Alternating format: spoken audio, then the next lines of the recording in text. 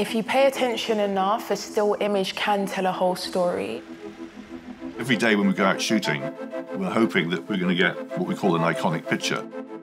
It's a still image, and it has to work so hard. It doesn't have music, it doesn't have dialogue, but it has the capacity to transport somebody.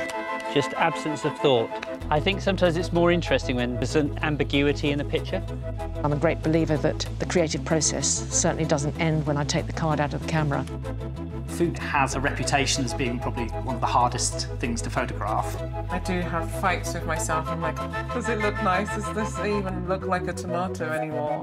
It became more than just pet photography. I was creating these special, everlasting memories. I believe that great stories take time. Just a dream come true.